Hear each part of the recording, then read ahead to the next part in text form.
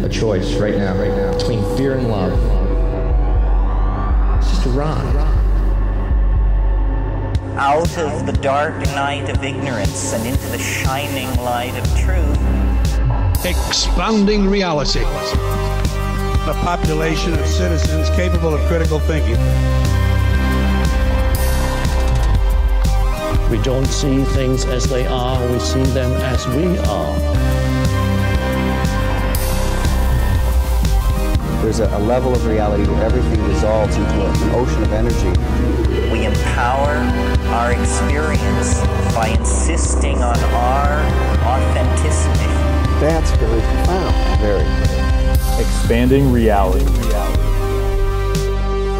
Welcome to Expanding Reality. I am your host, Brandon Thomas. On this incredibly cool episode, guys, filmmaker and adventurer Aleksandar Petakov comes by to talk about his search for Sasquatch, cryptids, and the unknown in general. This dude is awesome. You guys are absolutely going to love this. All the ways to find him located down in the show notes. One quick mention of the new t-shirts that we have. Those are also linked down below. Also, I made a fun little commercial for it that is going to be at the very end of this show. So the video version will be up on the video places it goes to. Audio version, the same thing. Make sure that you guys stick around and check that out. But without any further ado, let's get to this incredibly cool conversation with Aleksandar Petakov. That's funny.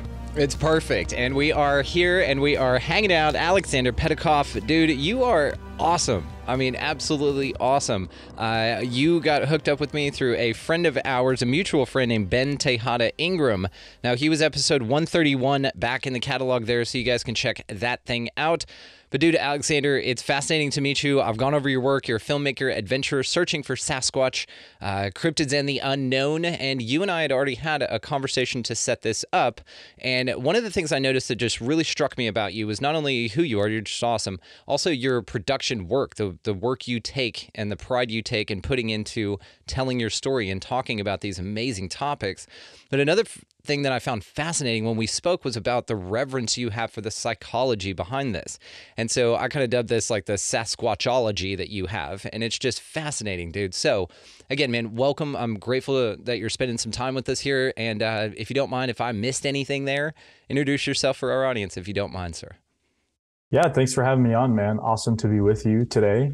So yeah, my name's Alex Petakov. I guess, as you mentioned, a filmmaker and adventurer. I'm kind of call myself a cryptid researcher. So I look into this subject of cryptozoology, whether they be the individual animals or the people behind it. Oftentimes you find with these topics, people make more interesting stories than the creatures at times. You've got all these colorful characters that are involved in the search for mysterious beings around the world. So that's something I'm big into the outdoors. Spent a lot of time backpacking and hiking and doing stuff in the wilderness. So I kind of say I like to combine my love of filmmaking with my love of the outdoors and looking for mysteries. I think they kind of are a pretty good sort of trinity there in terms of just stuff that I'm into. So I'm lucky enough to be in a position now where I can do that and really have had the chance to go to so many beautiful places around the world and North America especially. And people would probably be most familiar with me from my Bigfoot Beyond the Trail documentary series on the Small Town Monsters YouTube channel, but I've delved into other cryptid topics and other things as well. But that's just sort of my spiel, I guess. Awesome. Well, it's badass. And like I said, all the ways to find you will be linked below your website. Your link tree is great too. Link trees are cool. I don't know. Everybody's been using one. I don't know why it took me so long, but I'm going to get one of those set up. Going to get your website and all that stuff linked over there. But yeah, your Small Town Monsters, your Bigfoot Beyond the Trail YouTube series, super cool, man. And we haven't done a specific Bigfoot show yet. So you were actually our first Bigfoot conversation. So welcome. Okay. Honored, so thanks. Absolutely, dude. I am curious though, before we launch into that, what is one of the most random, you think, untalked about cryptids that you've discovered that you think that you're very excited to sort of put more light on? Oh, Could you hear about like the Mothman, Dogman, sure, the Chupacabras? Sure. Yeah. Well, there's some that I don't know if I don't like to talk about them as much because I don't want someone to steal the idea, right? But I do really think, by way of how we met, Ben Tejada Ingram's work on the Little Nessie, I never had heard of that case before. And I've been really into dinosaur-like cryptids, aquatic cryptids. I'd never heard of that. And I mean, when he first reached out to me, how I met Ben was he kind of reached out to me and he said he was a fan of some of the work I'd done and asked me to write forward for his book, for an upcoming book, which I absolutely, once I kind of did some digging on him and I actually saw your episode with him, that's how I kind of learned a little bit about the story. And then I had him send me over the book. I was kind of hooked and I started going down a deep dive, Google Earth, Venezuela, and looking at all these different places. And the Little Nessie I thought was a really cool one. I think a lot of people in the cryptozoology world or in general fans of cryptids know about what's called Mokele mbembe, which is a sort of dinosaur-like creature said to live in the Congo in Central Africa and in the vast jungles there. But nobody's really heard of this Little Nessie story. So I thought that was really neat. That's one that I would absolutely love to shed light on. Yeah. Well, I'll hook you up with Jose Miguel Perez Gomez. He's the explorer that goes down there. I've had him on too, man. Oh, yes, I watched your show recently with him, and I obviously knew of him through Ben's book, and it was just such a fascinating story. I mean, when you combine that with that sort of where the Lost World, Sir Arthur Conan Doyle, and all that stuff came from was that very area, and they have this story of this Little Nessie. I was kind of hooked to that story. I think that's a really neat one. Another one, I think a lot of people, this is more of a Bigfoot-like creature, but a lot of people haven't heard of this, is what's called the otang, which is something described in South Africa as this hairy humanoid kind of creature, similar to, I guess, Bigfoot in parts of North America, a little bit smaller in stature. And how I learned about that was through a gentleman named Gareth Patterson, who lives in South Africa, who was formerly rescuing lions in different parts of Africa, and then tracked a secret herd of elephants that lived in the Knysna rainforest in southern South Africa, which people thought were extinct, and apparently they were still there, and he was able to track and document them. And we're talking about elephants. I mean, it's not like they're small creatures that can hide easily, yet they were presumed to be extinct, and he was able to document that they were real. Along the way, had run-ins with this hairy man-like creature and started hearing stories from locals about this thing that they called the otang. And I've actually had, independently of him, I had him on a show I used to run about a year ago, November of 2021. And after I had that show, I had multiple people independently contacting me with their South African Bigfoot-like stories. So that's something I think nobody really is aware of. There's not a lot known about that. South Africa is kind of considered the cradle of human civilization, at least with some of the ancient humanoid species that lived in that area. So that's another interesting angle. That's one I think is very fascinating because you don't hear a lot of these Bigfoot-like stories out of Africa. Of course, chimps, gorillas, lots of baboons. There's tons of different primates in Africa that people are aware of, but not mystery hominid as much as Bigfoot and the Yeti are kind of famous in that realm. So that's another one I think would be pretty interesting. It seems that there are mysterious hominids on now every continent, right? Just about. I mean, aside from Antarctica, as far as we know, but Antarctica is a weird place. Yeah. So who knows? There are, in Australia, there are stories of the Yowie. Europe, a little bit less. I mean, maybe parts of Russia. I think most European sort of wild man stories aren't contemporary. So they're Middle Ages, folklore kind of stories. A lot of those areas, you have to remember, are not really as wild as they once were. I mean, parts of Russia and Siberia obviously still have vast amounts of wilderness, which would make sense for something to be able to still be there. But basically every continent, I mean, South America has some stories. I'm not too familiar with them, but there's the stories of the Mapinguari, which some people say is like a Bigfoot-like creature, but I've also heard descriptions of it resembling a giant sloth, a ground sloth. So some people have theorized that maybe that animal might have still exist in kind of the Amazon, and it's just one of these species that was presumed to be extinct, but is still around. But yeah, just about every continent has some sort of stories. And throughout history, if you look at examples of different cultures, like I mentioned in the Middle Ages in Europe, you had the stories of the woodwoes or the wild men. And I mean, there's artwork of knights battling tall, hairy man-like creatures. And then, of course, you go to other cultures around the world, same thing in Asia, in Hinduism, there's depictions of the Himalayas with man-like monkey creatures standing in the peaks, and China, the Yeren, a very interesting kind of story that goes back quite a while. Chinese dynasties have stories of running across hairy wild people in the woods. Russia, of course, as I mentioned, the Almas, the Almastis, the Caucasus region, and then, of course, North America probably has most prolifically And I would say for a good reason, just the amount of history and folklore that the Native Americans and the First Nations peoples have on this continent. Very, very fascinating. I mean, up and down the coastal areas of the Pacific Northwest to other tribes across the continent. There are stories. Not all of them are the same. Some discuss a cannibal giant. Some call it a protector of the woods. Some say it's some sort of a demon. It's kind of runs the gamut in terms of descriptions of what these things are like. And I mean, I interpret that as just being humans trying to interpret what they're seeing. I mean, a lot of these cultures around the world gave mystical powers to things like bears and eagles and other animals that just sort of walk the earth. Whereas when it comes to things like a Sasquatch, I mean, you could have any interpretation you really want. For example, in Alaska, they talk about women and children being lured into the woods by baby crying sounds, and that's what draws people in, and that's sort of described as something that these Sasquatch-like creatures do. Whereas other areas, they see them as a lost tribe that just happens to live in the woods. They live a different lifestyle than the natives would have. They don't do hunter-gatherer activities. They don't use fire. They're very primitive. So it's really interesting. I think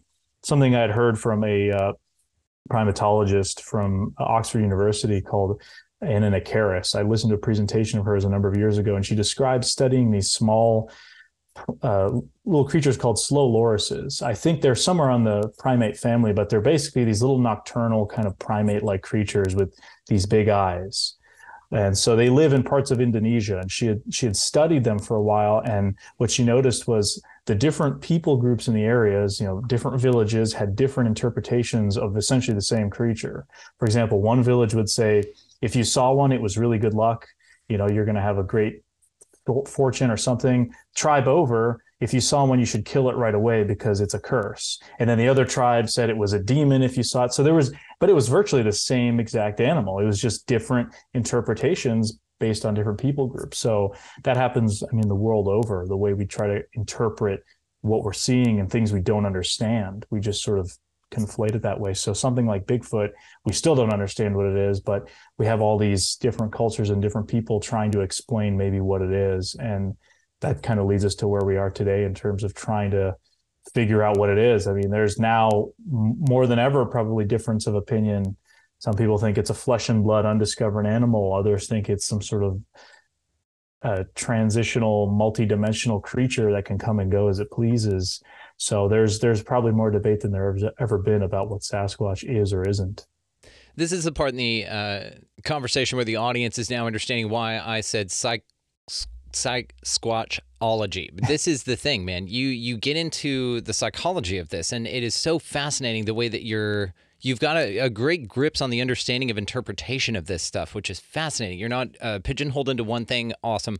You're also very open to the idea of interpretation, but also you get it, like you empathize, with how people could view these things in certain lights, and especially based on, like you said, oral traditions. If these things are just living off by themselves somewhere, and all of a sudden somebody comes across one, let's say gets scared and poops himself, okay?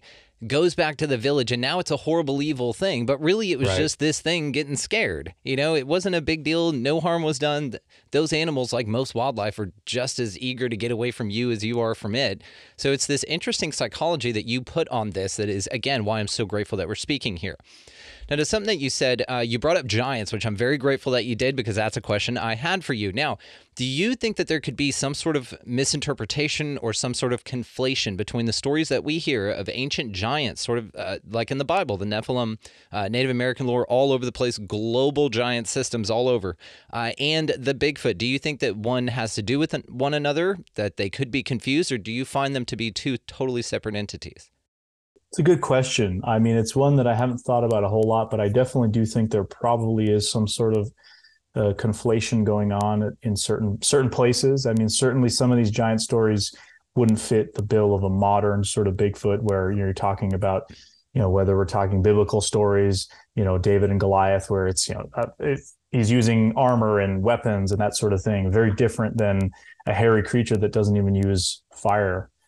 Living in wilderness areas. So I would say, I would differentiate. I think we as human cultures, we have so many stories around the world of not only giants, but little people, whether now people call them the Fae or whatever, gremlins. I mean, there's so many stories of small people, just as there are big people. Does that mean there were big and small people? I mean, we know for a fact there are groups in Africa where you have pygmies. I mean, the pygmy tribes, they're very short in stature, and they live on the same continent as the Maasai warriors in Kenya, who are extremely tall people.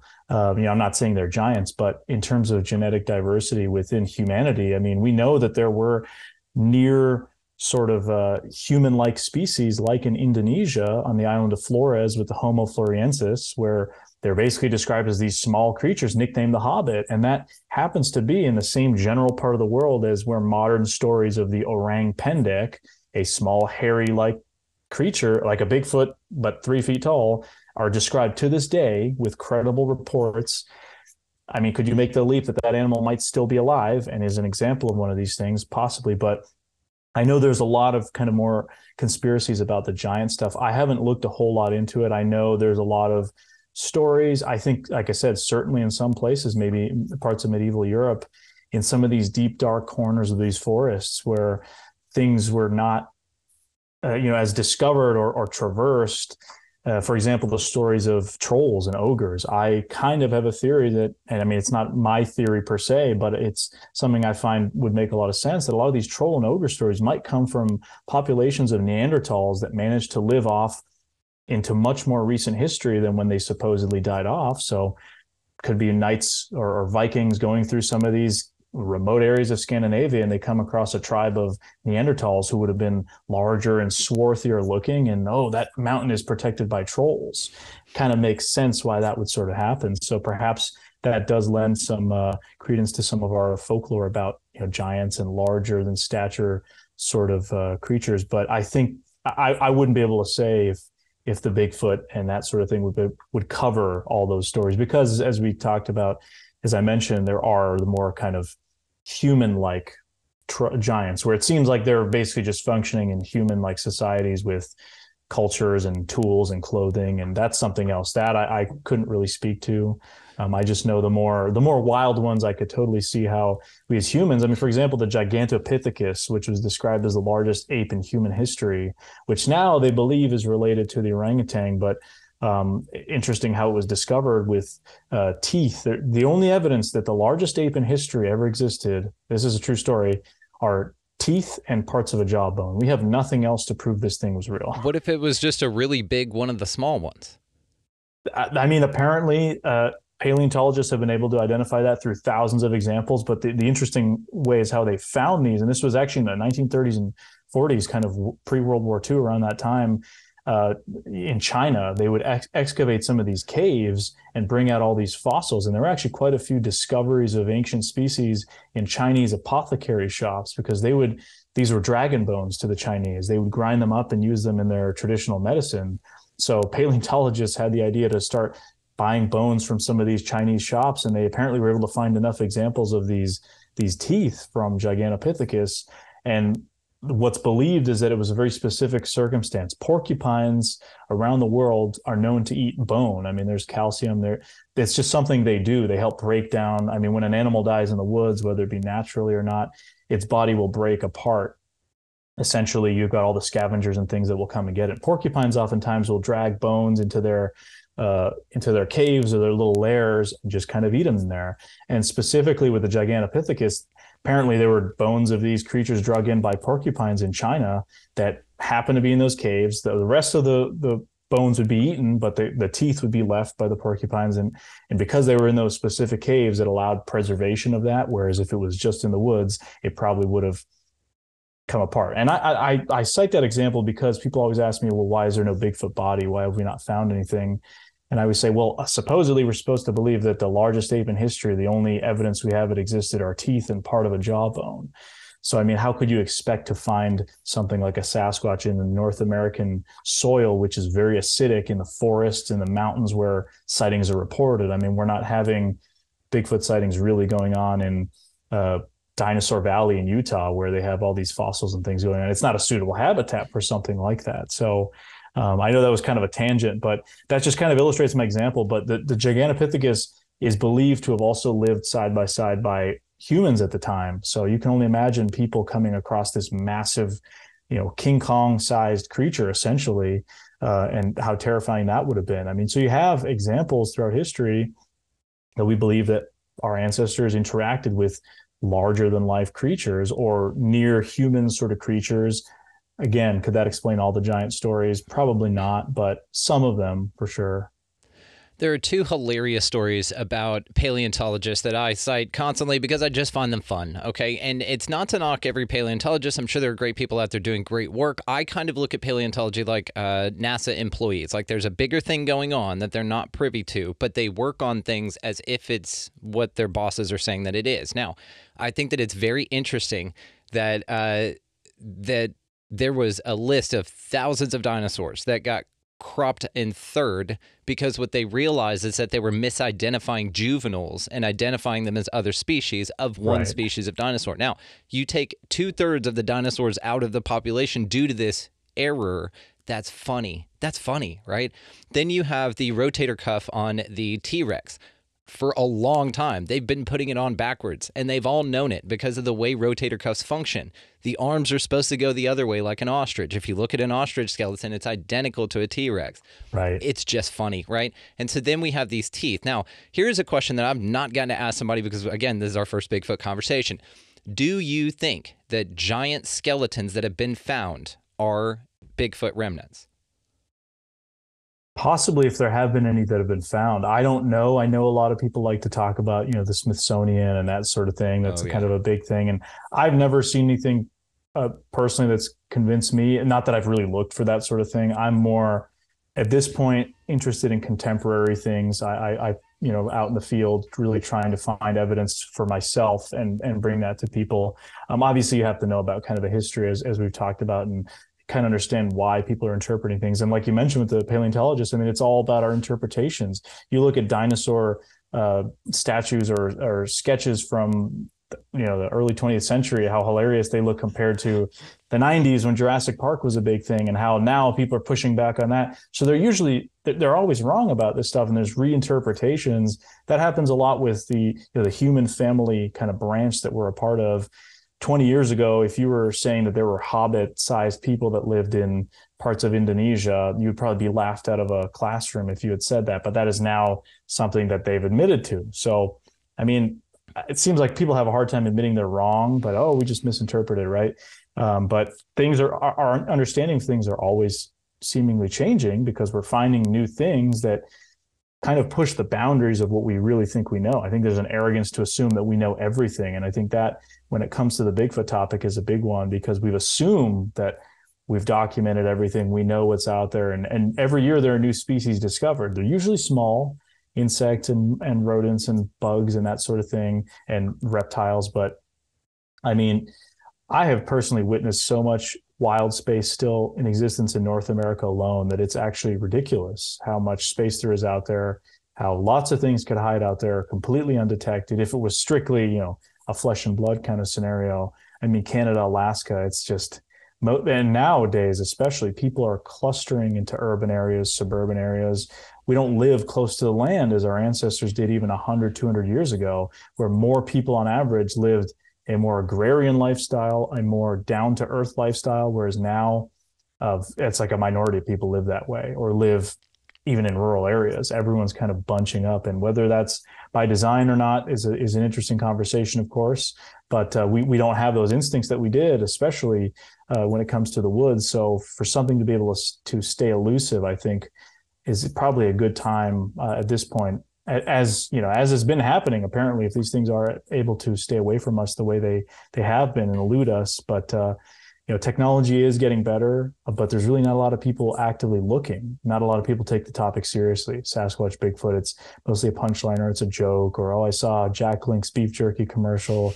It's kind of the extent of it. Or people still think, there's only one. It's like Santa Claus or Easter Bunny. There's only one, as opposed to the idea that there's actually a species of some kind, so I don't know, like it's just one of those topics there's so many different rabbit holes you can jump into when it comes to Sasquatch. But I don't even know if I answered your original question. I apologize. No apologies needed, man. That. It's the psych squatchology that I really, really dig here, because I'd love talking to folks like you, because you don't have a finite answer on this, but you are very open to the interpretations. You find value in the journey, and that's awesome. You haven't found anything, even as far as a piece of evidence, even with your own, that says, this is where I'm staying and I'm holding on to this forever. Right. You say, hey, this is still, even though this I've found is subject to change and interpretation. That's what we need doing what you're doing. So thank you.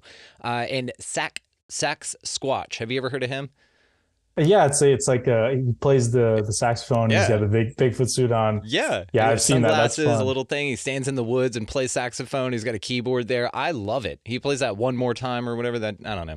Anyway, it's a good vibe. Yeah, I've had people send me that. It's always a funny one to see. There's also one. It's like a she squatch or something like that, and it's like a Bigfoot suit, and she's got like ponytails on and does like all these dances, and it's like basically a TikTok dancer, but in a Bigfoot form. So we should link the two together. This is like a couple that needs, I mean, how adorable. And then the future videos will have, yes. And then the future videos will have their little Squatch squad, the little babies that they make, and they make little costumes for. Okay.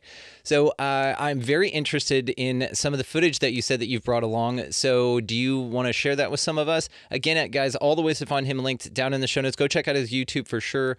Absolutely fascinating. And your website will be linked as well. So if you have it, man, you have the ability to share. So blow our fucking minds, dude. Go for it. Yeah, sure. So I'll just say a little bit about Bigfoot Beyond the Trail before I lead into some of these clips, just to kind of explain the context. But so Bigfoot Beyond the Trail is a series that I've been doing now for almost 2 years, just about 2 years actually, since I filmed the first one.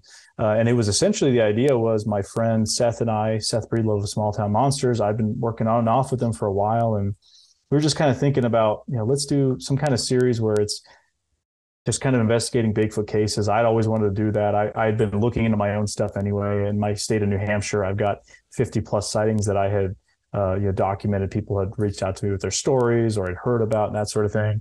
And I'd always been influenced by Les Stroud, Survivor Man, and kind of doing this DIY, do-it-yourself filming in the woods and no TV camera crew kind of stuff, because that's a big criticism of a lot of the mainstream network programs where they've got researchers out in the woods, but there's 10 people behind camera. I mean, you're not going to sneak up on a squirrel that way. Yeah. So just kind of doing investigations and just showing the absolute truth of what's going on. There's enough BS and fakery in the mainstream media and with corporate television in terms of this topic. It's gotten a really bad rep in the past few years. There's just they don't have an incentive to tell the truth on a lot of these networks, and that's a conversation for a different time. But we started doing this Bigfoot Beyond the Trail series, and essentially it's just myself and sometimes crew members and other researchers I'll team up with across the United States, and we go out to some of these locations and try to investigate and do our best. We'll interview people, and like I said, we tell the truth. This is what happens. If we experience something weird, we'll tell you. If not, we're not going to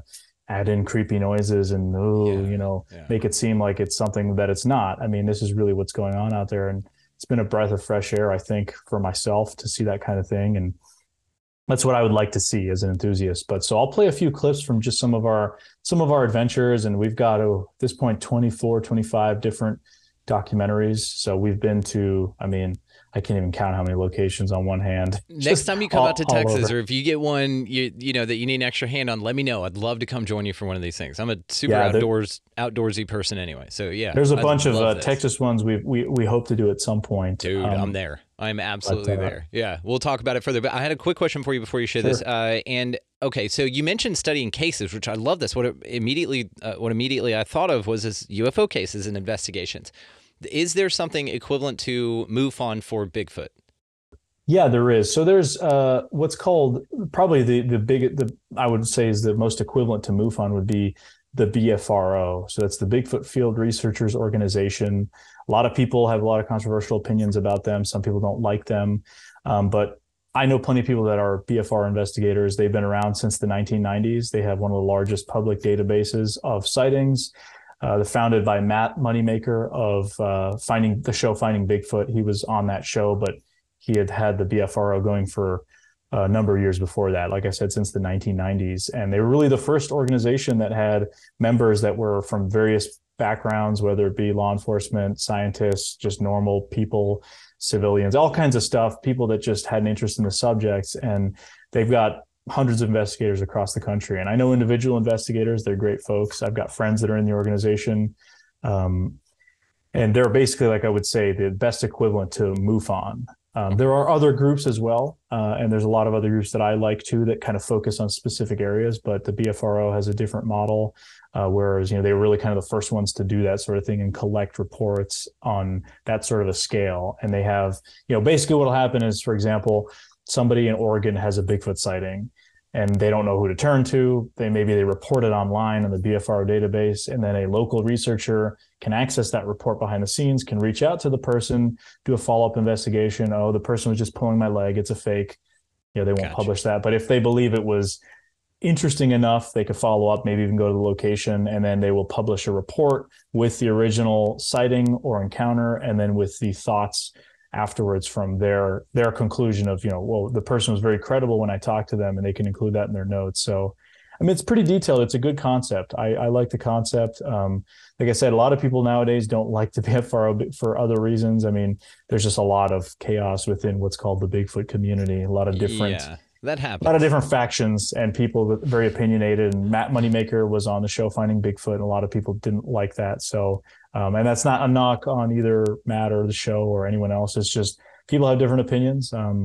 Like I said, I think their model is great, and that's the best equivalent to MUFON for sure. Cool. Perfectly answered, and thank you so much. Guys, in the link description below is the video version of this, so make sure that y'all check that out so that you can take advantage of the clips that he's showing us.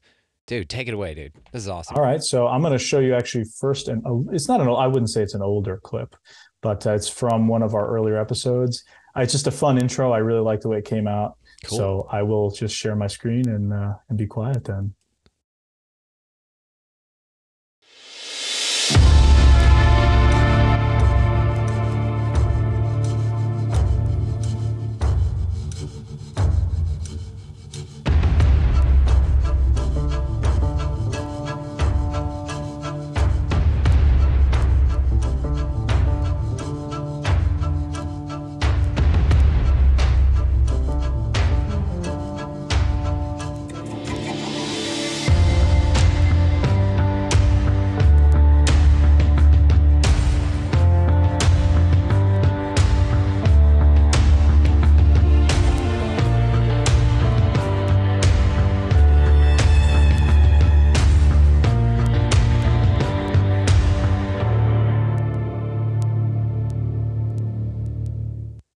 Awesome.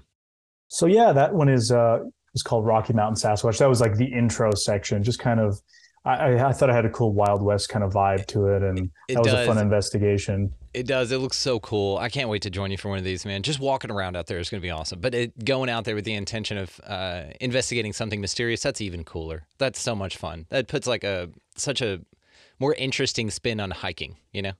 Yeah, it's like, and that's what a lot of people joke about Bigfooting or researching Sasquatch. It's hiking or camping with a purpose. Yeah, because you're there, you're looking into stuff, and then I'll share another clip here as well, which is, this one is from a series that just came out at the end of 2022, probably our biggest really ever, and that's probably the most interesting case I've personally worked on. It's called the Alaskan Coastal Sasquatch, and it was about this remote property on the Kenai Peninsula in Alaska, where essentially we were invited out there by the property owner, and I've come to know him, and the story is extremely interesting. And I'll just share a clip and then maybe a few after that, and we can kind of discuss maybe that case a little bit more. Yeah, so I would love that. Yeah.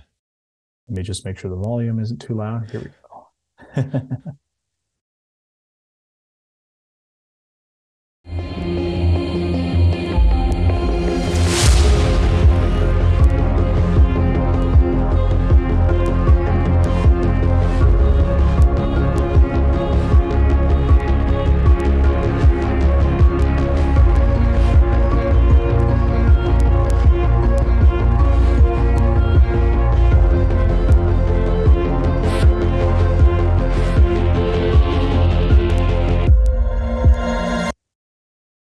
There's another little teaser trailer for you guys. Just badass production, man. I'm like, yeah, go for it, roll it. I would say you do badass production, man. It's very cool, very cool.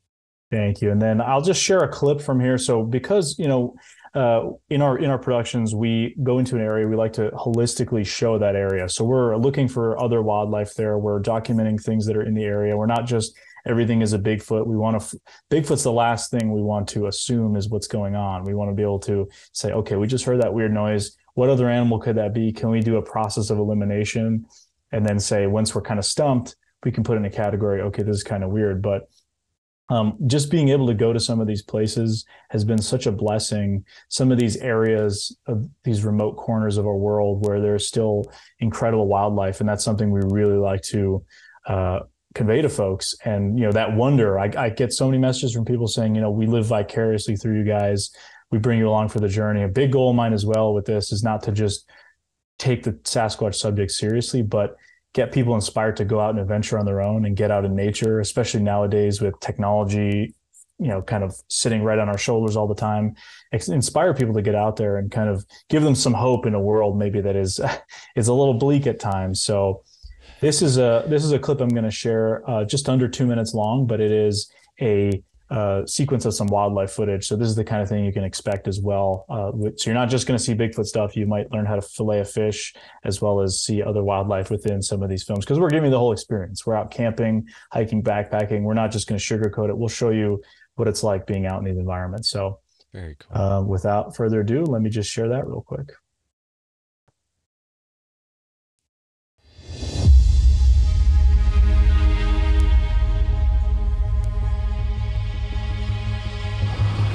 We've seen some humpback whales in the bay, so we deployed out here, see if we can film any of them, see them. We can see them spouting.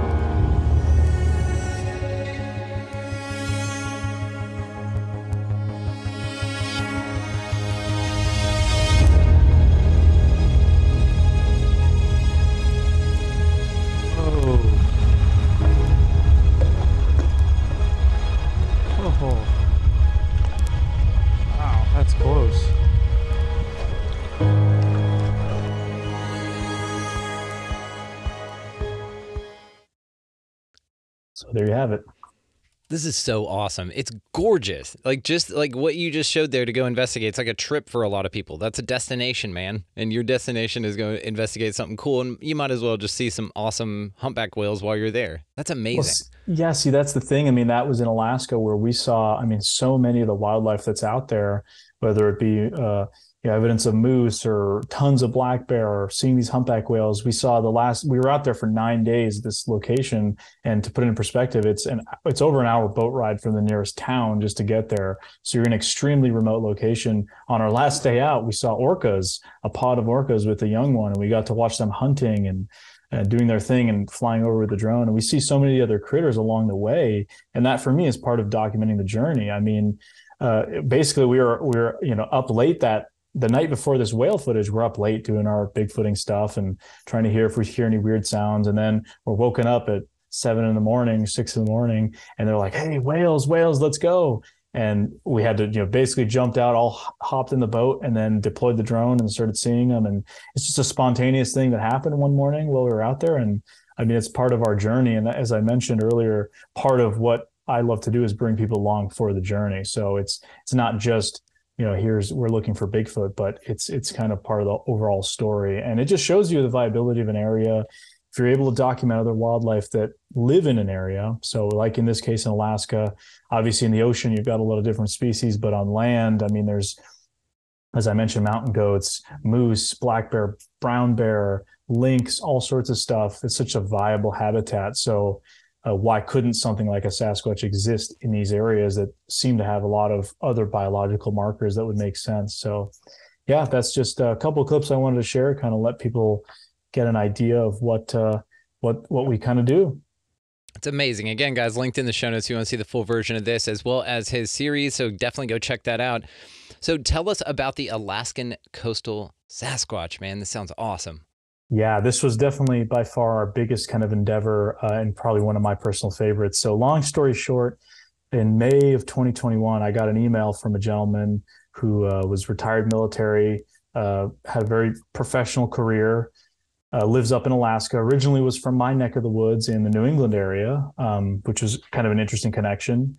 But he told me he had this remote property that he had built on the Kenai Peninsula in Alaska a number of years ago, 3-4 years ago. And since they have built that cabin, and literally from the moment they stepped on the land there to start building this cabin, they've experienced a lot of strange things. They've witnessed football-sized rocks flying horizontally from the woods into the water, had rocks thrown in their direction, hearing what are described as wood knocks, which is often associated with Sasquatch, which is kind of if you took a baseball bat and hit it against a tree, whistle noises, whoops with like a whoop, strange noises, other unusual audio, just tons of weird things that initially, for example, I'll tell you the story. When they first went out there, property owner had just bought this plot of land, completely remote area. I mean, it's actually kind of dangerous getting out there. I mean, if the seas aren't right, you'll have a tough time getting out there, but it's an extremely remote area. People in Alaska, they're different.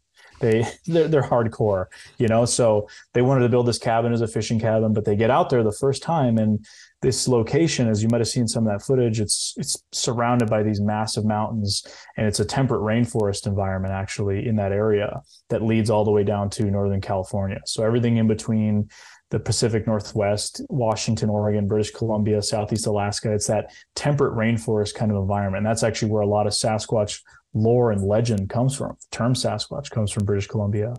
Tons of sightings, great habitat. But they had made a landfall into this area and were just clearing trees to start having an area to build the foundations for the cabin.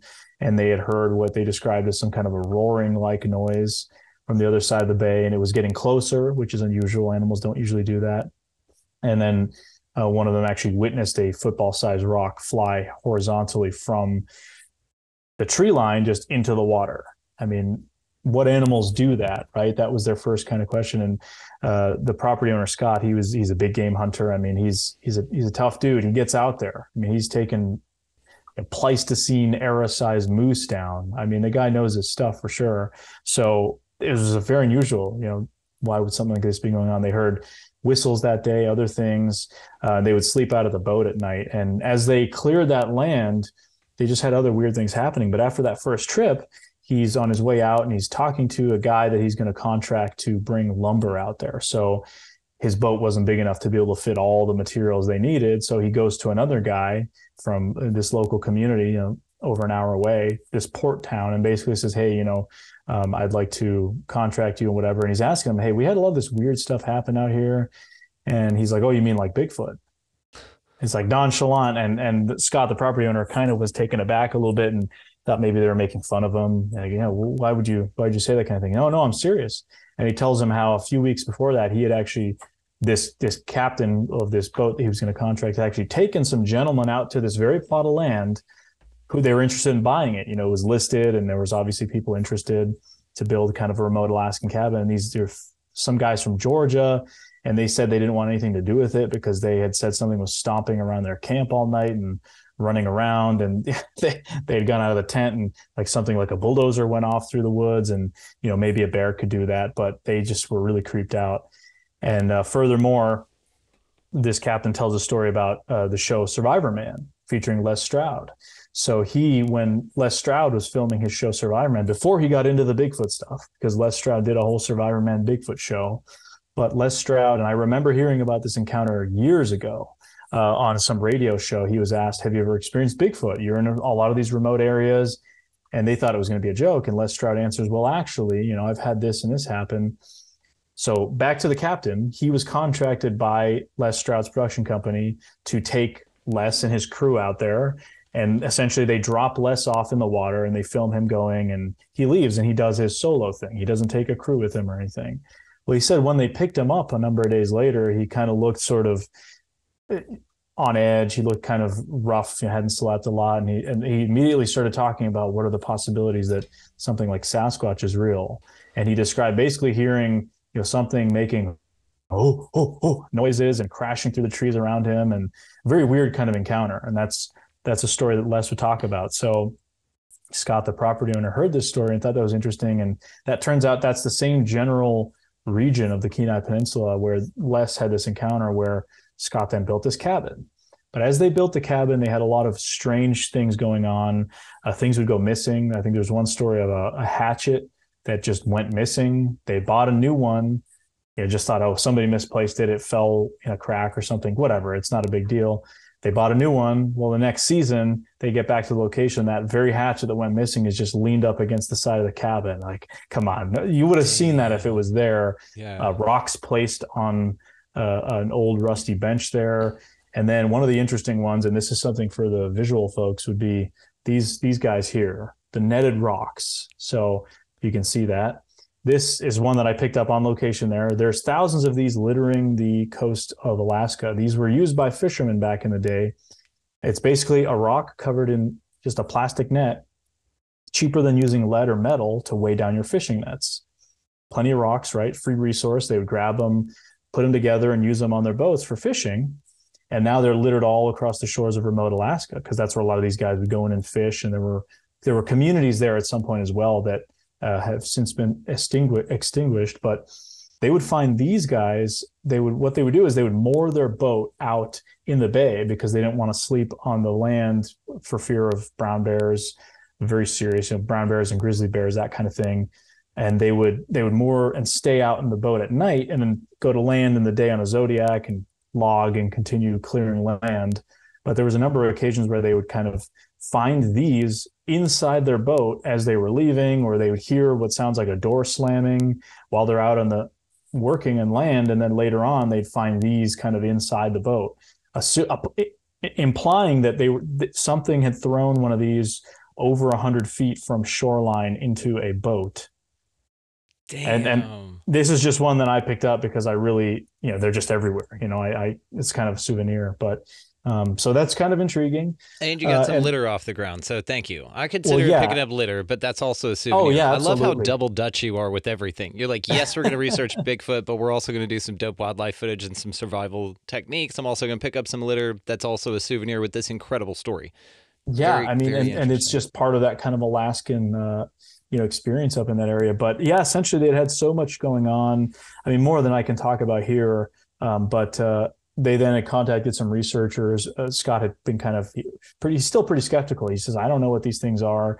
I've never seen one, but they brought so many people out there that have had weird experiences. Big game hunters from Alaska, biologists, people that are hardcore, that have all had weird things happen. They're just all hanging around the campfire and a rock comes whizzing over their head and lands kind of next to them. That sort of thing, like hard to explain. Being paralleled by something going to the outhouse, finding the toilet seat ripped off and thrown 20 feet into the woods, jars of peanut butter that are just moved. No scratch marks, bite marks, or anything. They would leave them out there with the idea that maybe something could open it and find stuff moved, and lots of just so much more than I can even think of right now, just because there's so many stories. But one of the more intriguing ones was before they had completely finished the cabin, I believe it was the first season, the backside was their only entrance. So essentially the cabin now has a staircase to get up to it that can be lifted just in case for bears and that sort of thing. And then you have a nice little deck in the front where you can sit and you're kind of elevated. I mean, this is an area with some very dangerous critters, as I mentioned, but that first season prior to the completion, their only way in was kind of in the back. So what they would do is at night, they would seal that up with some plywood and put a big Yeti cooler that weighed almost 70 pounds, just leaned up against that back, have it sit there, whatever. And one night, something apparently tried to get in and smacked that plywood, and it sent the Yeti cooler halfway across the cabin, smashing against the wall. And, they're all thinking it's a bear coming in. So they're grabbing shotguns, whatever. It's, it's dusk kind of conditions, because Alaska, obviously, with the difference in sunlight, daylight, depends which time of year. But, they're thinking it's a bear, and they just hear what they can only describe as bipedal footsteps going up the hill. So, I mean, could it have been a bear? I suppose, possibly, but it was very weird. And Scott and those guys, they kind of relayed that experience. But a lot of experiences and a lot of weird audio. And then Scott has started reaching out to Bigfoot researchers like David Ellis of the Olympic Project, who's somebody that I think is a very knowledgeable person when it comes to alleged Sasquatch audio. The Olympic Project being a research group from Washington State.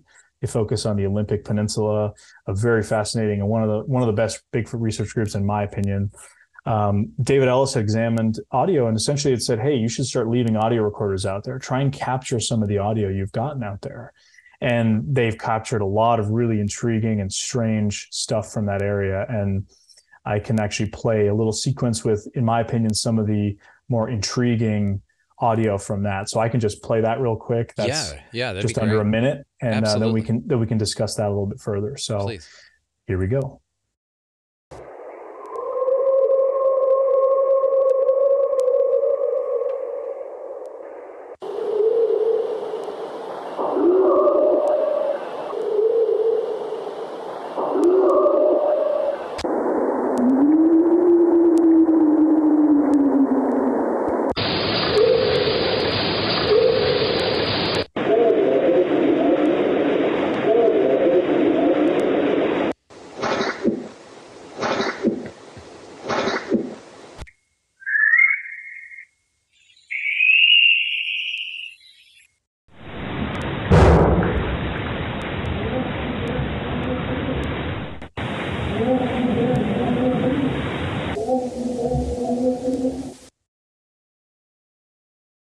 So there's some of that. Let me ask you something about the audio, because I'm curious about this. There are birds in the Amazon rainforest that will take and mimic sounds that they hear from construction people, from car horns, from radios, from children laughing, and it sounds exactly like that. Do you think that Bigfoot is capable of some sort of mimicry like that? I mean, it's something that's been discussed. I've never personally experienced anything like that, but I've heard people talk about it before, certain encounters. Some of the more intriguing ones were ones where people would say something in kind of tried to mimic calling dogs, for example. Somebody would be walking in the woods with their dog, maybe on their remote property, and they would hear somebody calling their dogs from the woods, but it almost sounded like maybe somebody with a speech impediment or kind of sounding unusual, and the dog would be very confused, what's going on, what's going on, that kind of thing. So I've heard the story before. I think a lot of times people say certain audio that turns out to be a coyote. Well, they'll say, oh, it's just a Bigfoot mimicking a coyote or an owl, which, may be a cop out in certain situations, putting the kind of the skeptical cap on. But I mean, I wouldn't be surprised if something like this could. Chimps and gorillas, I mean, they can't mimic us per se, but they can, imitate certain behaviors that we do. They can act like it's, people have a chimp put on a suit, kind of do some funny stuff. It's like imitating a human. They clearly understand sort of what they're doing, right? They're kind of copying behavior that they're seeing. I don't see why another creature might not be able to do that. Yeah, and it's really to what you said about the baby crying in the woods thing, because this, we're talking about it in respect with Alaska, which absolutely, but also the Appalachian Mountains, man. Those have like some crazy stories about you don't go in the woods when you hear your name called, or a baby crying, or anything like that. And so then, this then ties into Native American lore with the skinwalker. So now you're talking about something that's capable of looking and appearing and sounding like something completely different, but it's due to a lure of you to it. So it wants you to go to it. Now, what's interesting about this is when you said lured into the woods, baby crying and things like that in that Alaska area, but we're also talking about Bigfoot. I may be presumptuous here by assuming that they're different things. I kind of consider Bigfoot in the category. I look at it through multiple lenses. So like you, could be a primate that's undiscovered, because I mean, dude, absolutely. There's so much space, and I do not disagree with you. I thought this actually when I went to Washington State. I went up there with a family trip for my brothers and dad and I a couple years ago. And there is so much space up there driving around Mount Rainier and everything in the wilderness. I could see how something would hide up there. So I guess the question, of course, about mimicry and that, I mean, yes, then we go real skeptical and woo-woo. If we're staying with that it's a primate that perhaps just is undiscovered still or minimally discovered and doesn't want to be, then perhaps, yeah, that is something totally different. It's just very interesting, the vocalizations and how one could be lured like a siren or something. You know what I mean? So can I interject? Please, yeah. This may blow your mind a little bit here when it comes to the baby crying audio. Let me I'll play this for a quick second, and then we will discuss this immediately afterwards. This is something I think you'll find interesting.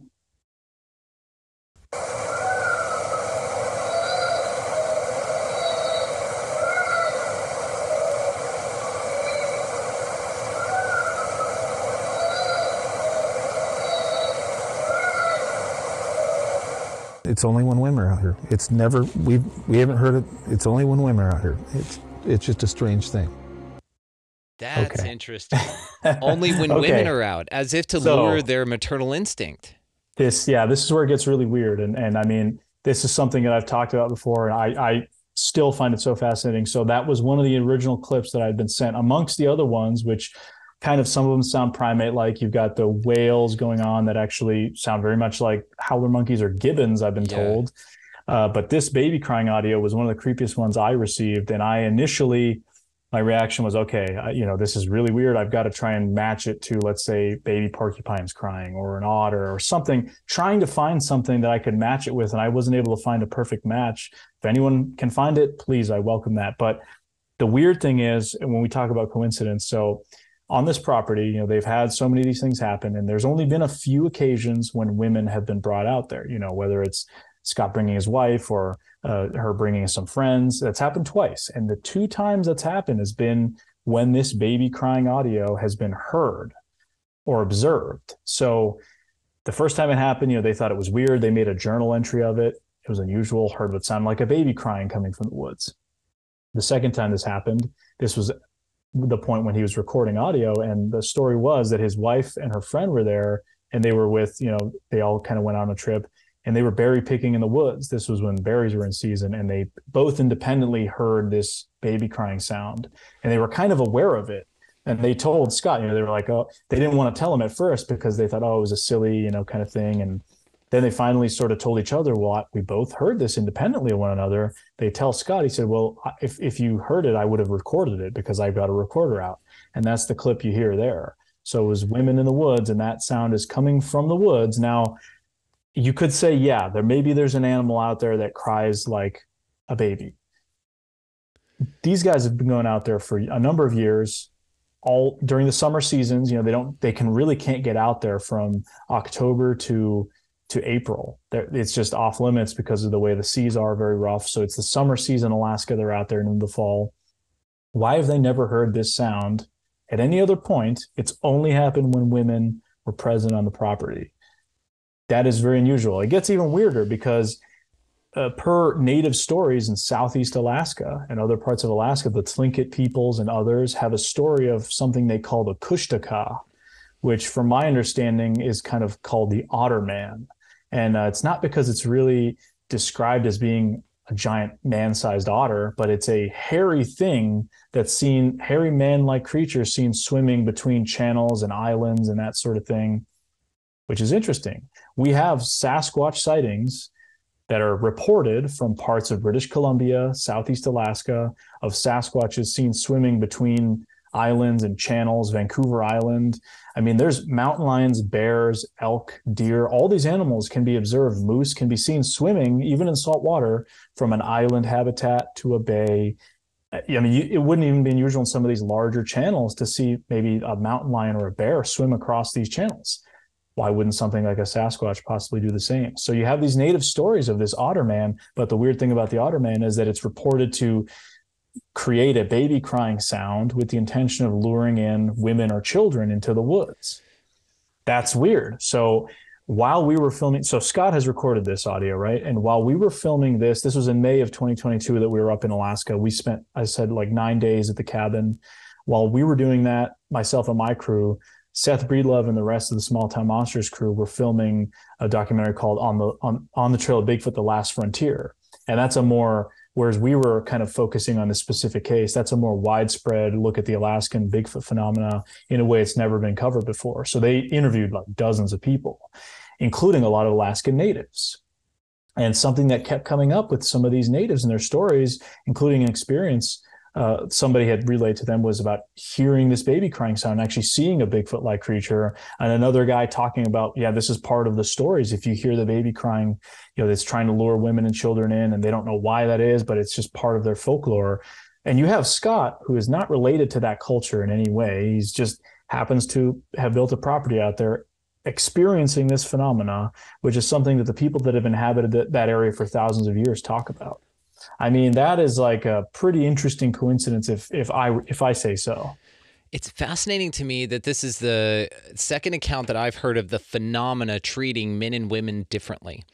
What's interesting about this is whenever I just got finished reading Bud Hopkins' Missing Time book. Robbie Graham, author of Silver Screen Saucers, he has a publishing house called August Night Press, and he republished that and Intruders by Bud Hopkins, and he sent me a couple of copies, so I went through it. So shout out Robbie is what I'm trying to say. Okay. One of the interesting things that's noted in there is the difference in hypnotic regressions between men and women, and Bud points this out in the book. I'm grateful he did because of what you just talked about here. One of the examples is that when women are talking about when they go back to the moment of which they were contacted allegedly, and they relive that, it's not only a very comfortable experience, but it's very cordial. It seems very fun and familiar. They ask a ton of questions. They're very interactive. So they treat women differently. With men, it's usually, in the Pascagoula case, of course, that those dudes were incapacitated like immediately. And if men and women are abducted together, in the Betty and Barney Hill case, for instance, Betty was allegedly completely conscious when she was walking up a ramp on her own, while her husband was incapacitated behind her and being led in unconscious. So it's this idea of incapacitating the threat is what it seems like.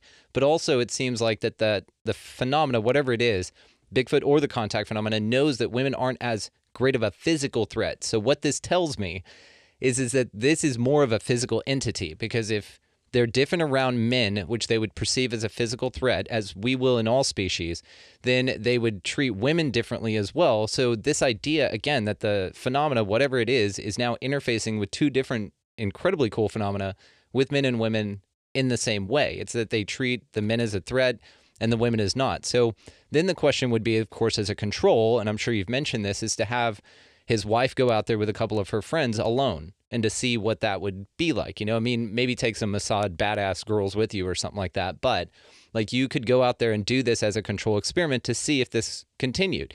Because now what's in my mind is not only this, what we just talked about, but also the otter man, and the fact that maybe this is now, there's way more up there that's different, but it's sort of, because now it's like maybe the otter man is standing by a Bigfoot when it makes that baby cry. And then the Bigfoot looks over like, no, that wasn't me, but nobody sees the otter man. They just see the Bigfoot. And so now Bigfoot's the one making the cry. Then you have the fact that perhaps the fact that there is some sort of other thing out there that is under the intent to lure something to it for whatever reason, where we could say consumption, right? It probably just looks at it as meat. And so you have that element of it, but Bigfoot seems to not want that at all. It just wants to be left alone. So it's just this interesting dichotomy between cryptids up there making all sorts of noises and different interpretations, like you said earlier, from different legends that can be interpreted differently. We don't know what their motives are, but it's very interesting. And the baby cry that you played, man, I'm glad that you brought it up. It sounds like something imitating a baby's cry.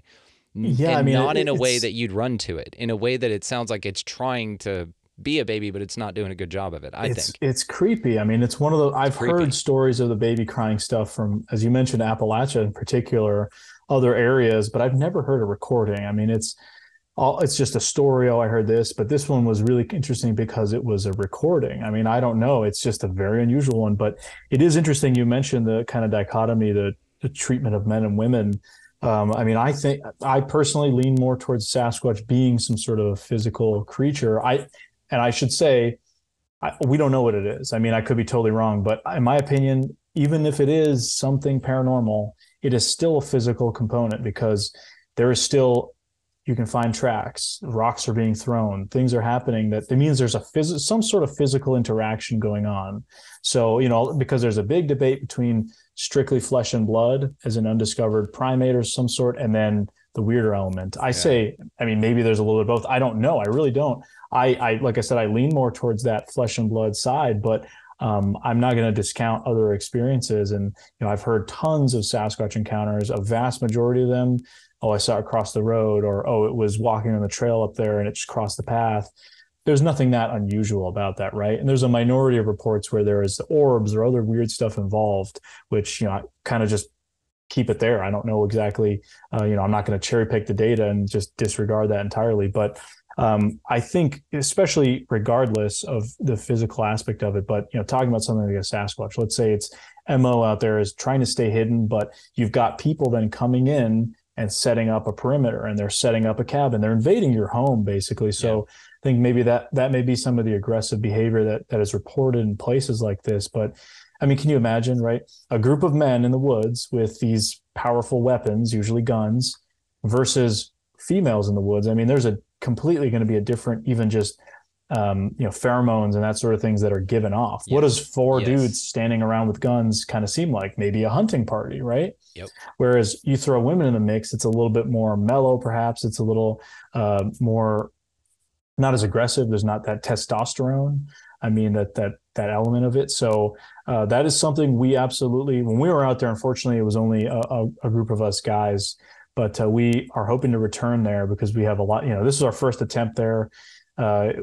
We really didn't know what to expect. We had a lot of strange things happen, stuff I can't explain, but we spent those days out there, and that's documented entirely in part 1 and part 2 of the Alaskan Coastal Sasquatch. But we hope to go back out there and do experiments like that, just bring out some badass female researchers and have them just kind of go at it alone for a little bit, just do a control, just sort of see what happens, throw men in the mix. Does that change anything, if anything happens at all? But that's something that really hasn't been tried out much at this location. And you got to realize this place was built as somebody's weekend, kind of getaway place. It was a place to go fishing and do Alaskan stuff, the halibut runs, salmon runs, incredible seafood out there.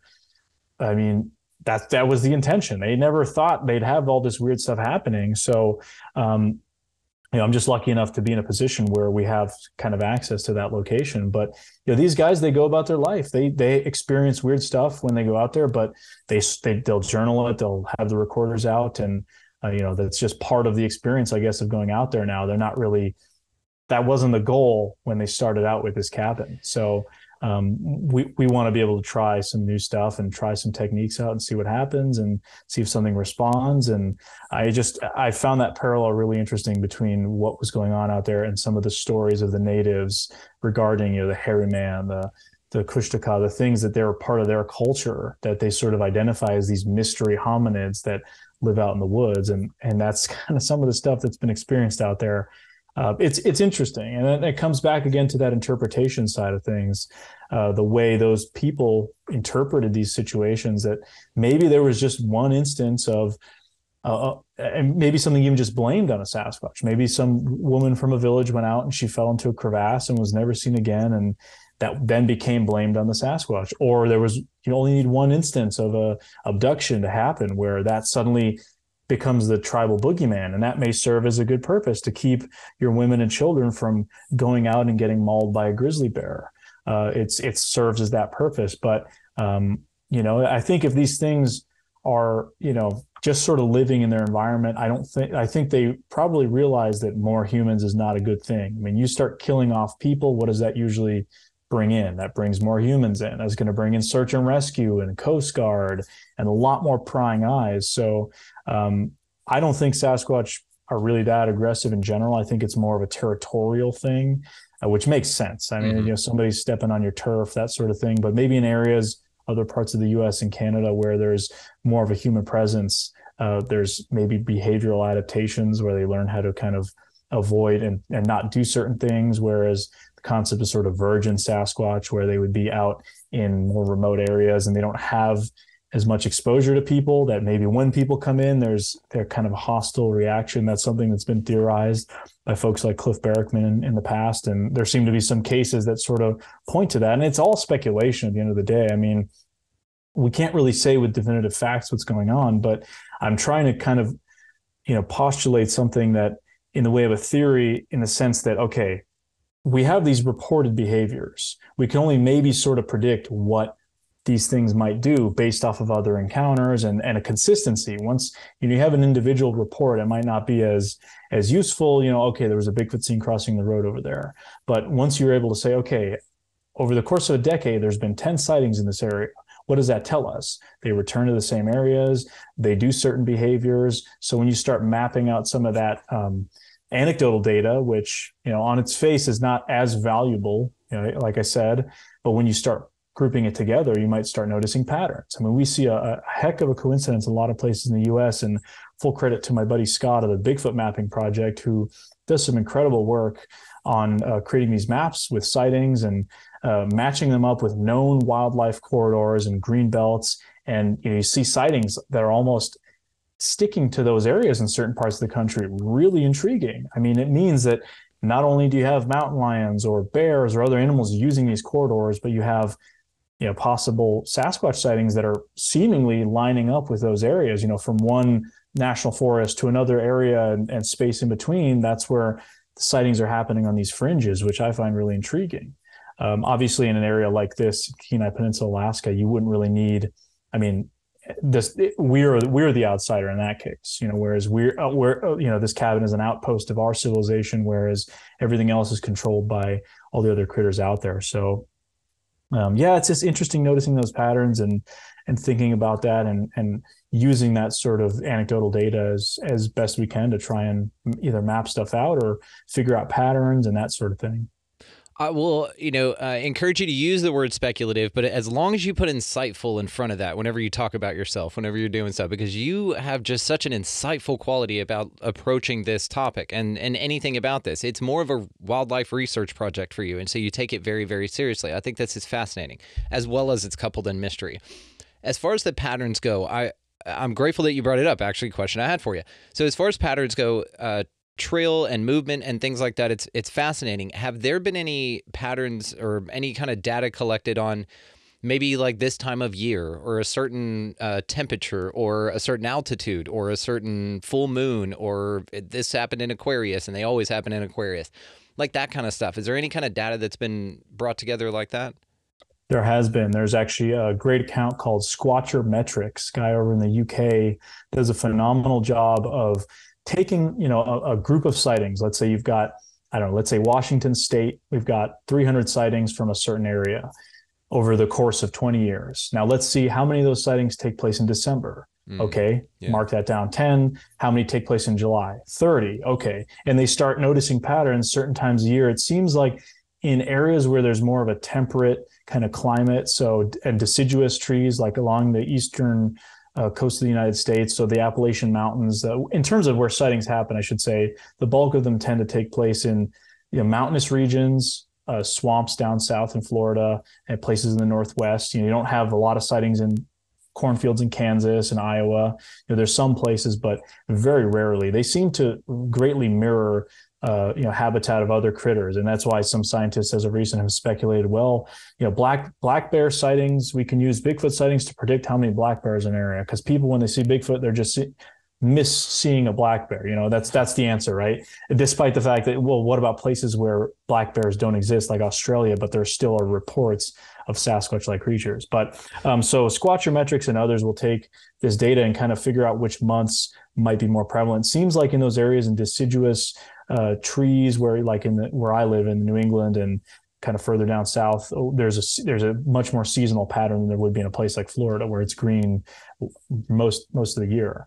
So in the fall, there seems to be a lot of activity, and that kind of makes sense because you've got animals getting ready for winter, a lot of scrambling around doing, and then it just kind of, it makes sort of sense. Whereas in a place like the Rocky Mountains, there seems to be a sort of a pattern of maybe following elk herds. So elk in the wintertime will move in lower elevations. They'll move up higher in the summer months because it's a little cooler up there. And the sightings in some ways seem to match that. I don't have stats, like I said, of Squatchometrics or any of these guys off the top of my head, but those accounts do a great job, and they'll say, okay, let's look at one region, what prevalence of sightings happen in the winter versus the summer, and they can kind of determine from there. So there does seem to be a seasonal pattern, whereas in a place like Florida, it's kind of random. I mean, because you have suitable habitat for wildlife year round. Sightings, this could happen in December. I mean, I was just in Florida a couple weeks ago in January, and we had one day where it was almost 95 degrees with humidity. Another day, it got in like the low 40s at night. So it's just that, but it stays pretty nice year round. There's not like a huge fluctuation like there would be where I live in New Hampshire, where there's 2 feet of snow outside right now, and in July this will be a perfect habitat for lots of stuff moving through. So there is a seasonal pattern in my view, and you kind of notice some of those, and that only really comes when you have a number of credible sightings that you can pool together. But there's people that are way better at data than I am that do this stuff, so I would definitely point you to people like the Bigfoot Mapping Project and Squatchometrics, because they do a phenomenal job with taking all that raw data and actually making it useful. Awesome. Thank you. Okay, so I have a question for you before I let you run here, just the last one here. And I'm just curious about these relationships that people say that they have with Bigfoot. I'm sure you've heard these stories, exchanging gifts, leaving a gift, and then they'll come back, and there's something obviously sort of like the axe that you talked about, very deliberately left in the same location. So first question is, I'm sure you've heard of that. I'm just curious what you think of it, but also, have you met up with one of these people and just like hung out with them and gone on their daily Sasquatch swap with them and just like walk out there and like trade stuff and maybe leave little things to try and communicate? I don't know. I'm just curious what you think about that phenomena. Yeah, I mean, so a lot of people like to call it gifting and that sort of thing. Habituation is another one. And I think the idea is, let's say you were to model this off of primate research. So Diane Fossey or Jane Goodall studying chimps and gorillas in Africa. I mean, there were a number of weeks before they would actually even see a gorilla or a chimp, but they'd be aware of their presence. But these gorillas did not want to show themselves to this person they perceived as a threat. So there was a familiarity kind of made there. I don't know if they did exactly gifting, but it was more of just kind of like okay, we see you're not a threat sort of thing, as a defense mechanism, which makes sense. And the idea, I guess, behind gifting with Sasquatch is people leaving things out as a gift, whether it be food or that sort of thing. But problem with that I see is that you can have other animals that might be involved. I think ravens actually. Crows. Yeah. They will move little rocks. I mean, people leave stuff out like colorful rocks and marbles, and they'll get moved around by these ravens and that sort of thing. And there are stories of people that live on rural properties that have had allegedly interactions with Sasquatch, whether they be friendly or not. I've heard both sides of the story. There's a whole element of people that say they can telepathically communicate with Sasquatch. I mean, I don't delve into that a whole lot. I don't know. I've never experienced anything like that. I've seen a lot of the people who have gotten into that. It gets a little bit kind of cultish in some ways, and there's a lot of weird stuff that kind of comes with that. And I think some people that maybe go down the rabbit hole, because I think with this topic, people get Bigfoot on the brain, or they get so invested in it that maybe they had a sighting at one point, and then they're so frustrated with their lack of finding anything else after that. I mean, there's researchers that went their whole lives without ever having an experience or a sighting. So maybe somebody had one sighting, and then years later they're sitting here, what am I doing? And suddenly they start communicating with Sasquatch, and they take almost like a messiah complex. I'm not saying that's every case. I say with people, obviously it's a caution. You gotta be careful with people, because people will just make stuff up just because they want to be a part of something bigger. I mean, that happens all the time, right? Not beyond Sasquatch. That happens with politics, with everything. It's like just part of the human condition. But to me, I mean, for example, in a case like this Alaska place, where it seems like there was initially sort of a aggressive thing, if there are Sasquatches there, and that is what's going on. Since then, it's like maybe there's a little bit of an acceptance. There's still weird things that happen. Like some of the stuff we heard these mystery gunshots out there that would only happen when we would leave the cabin or be doing something a few times. And it's something they describe out there as going on almost like when there's activity, there'll be nothing going on. And then somebody steps out of the cabin, they hear a knock or a gunshot from the hill above them, kind of like maybe somebody's keeping watch on them sort of thing. But at other places in North America, it makes sense. Let's say you live in an area for a number of years. An animal sees, maybe you feed the deer or whatever, you feed your local wildlife.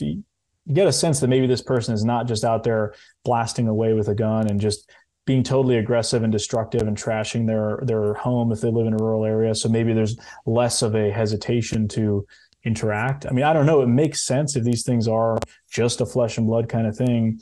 Maybe there's a curiosity. It's interesting. I don't know. There's a lot of unknowns, but there are a lot of things, as I mentioned, in terms of speculating. I mean, we base it on previous behaviors. If you're trying to predict what a certain animal is doing, you're going to base it on certain behaviors that are documented. Because we don't really have that documentation, I guess, we're kind of basing it off of largely anecdotal and, kind of experiences that other folks have had or stuff that we maybe have had ourselves, but it comes back to that interpretation thing.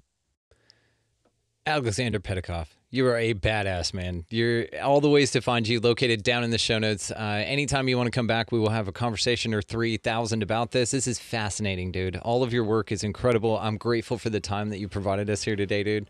We're going to cap it on here, but man, all the ways to find you located down in the show notes. Y'all know how this works, dude. Cannot thank you enough. This is mind-blowing. I'm grateful for the respect. Thank you for having me on. Glad to share the Bigfoot stuff with folks. So people, I mean, there's, Bigfoot is really popular now. It's grown more and more. And I think it's good because a lot of people are coming forward with encounters from years ago where they might have been ridiculed for even sharing it. So a big part of it too, for me, is just being able to share these stories. And I've had so many people reach out to me and say, I never used to take it seriously, or, I used to get made fun of for my encounter. I had to wait till I was retired to share the story because I didn't want to be the Bigfoot guy at work.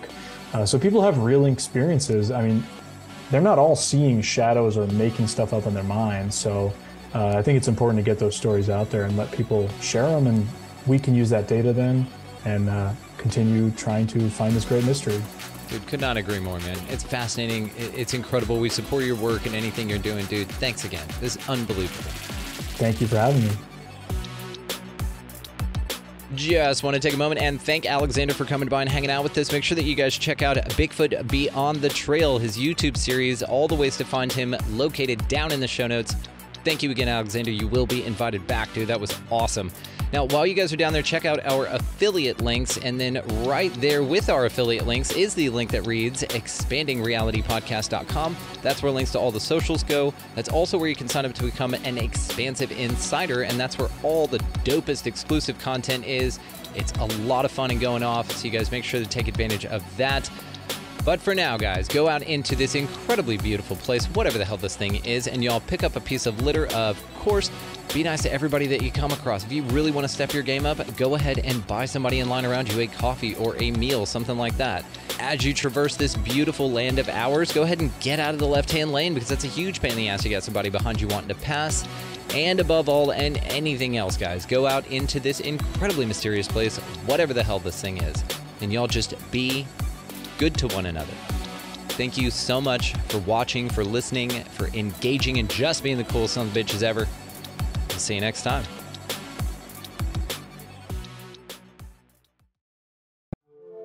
The knowledge of sacred ancient tools of enlightenment survive the sands of time, awaiting discovery for those of us in the modern world willing to seek them out. Among them are the mystical mudras, a Sanskrit word meaning seal, mark, or gesture, predominantly found in Buddhism, Hinduism, and Jainism. Mudras are like yoga for the hands. The poses performed with focus and intent offer the practitioner greater spiritual awareness and personal freedom. Take a deep breath in and relax.